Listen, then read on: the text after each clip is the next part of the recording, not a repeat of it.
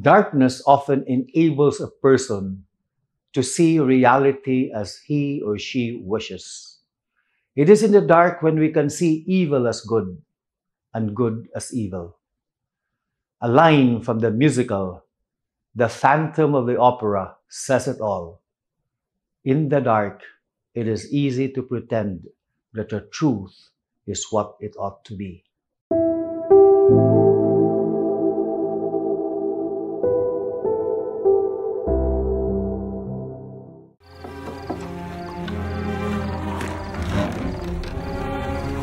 It was night.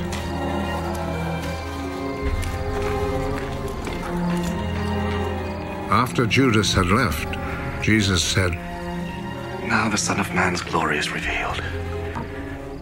Now God's glory is revealed through him. And if God's glory is revealed through him, then God will reveal the glory of the Son of Man in himself. And he will do so at once." It was night.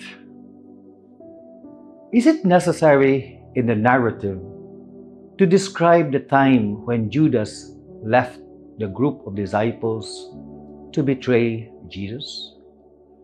The significance of nighttime is symbolic. Well, night is not necessarily negative.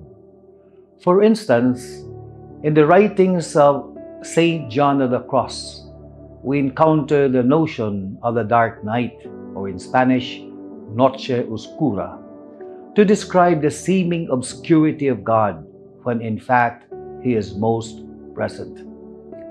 But night is mostly negative in the Gospel of John, which contrasts night with light, who is Jesus Himself. In this Gospel, the darkness of the night could symbolize Judas's state of mind, since Satan has entered into him.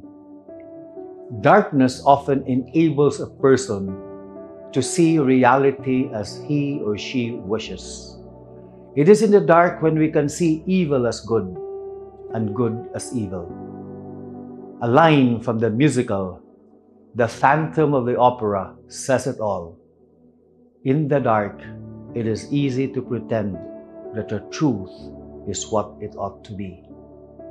Today, we asked whether our actions can stand under the scrutiny of the gazing light, who is Jesus Himself.